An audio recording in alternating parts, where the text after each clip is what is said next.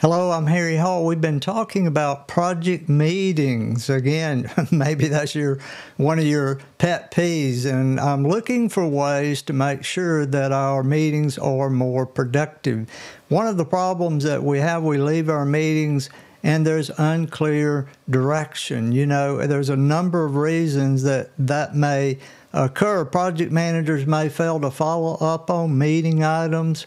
Furthermore, he or she may not have a method for capturing items during the meeting, action items and decisions. So, have you ever heard of the RAID log? Let me just share with you this right quick, and you could do these in individual spreadsheets, but there are even RAID applications that are integrated that have all of these different attributes within that application.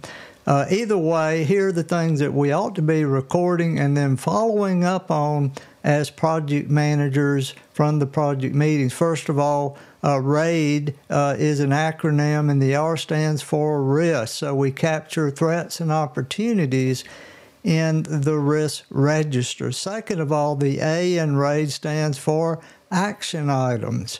So things come up in the meeting, actions that need to be taken. We want to be clear about when we discovered that action, who has responsibility for carrying out that action. We would record information as they take action on the outcomes of all of that. So we want to be sure we capture not only the risk, but action items. And then the I in RAID stands for issues. Now, what is an issue?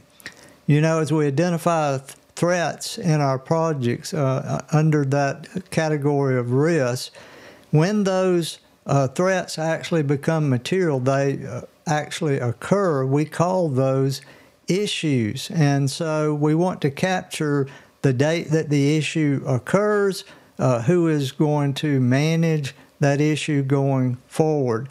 And then the D in RAID stands for decisions. Other people use dependencies. So let's go down the track of decisions here for a moment. So as key decisions are made, capture those decisions in a decision log or in your RAID application.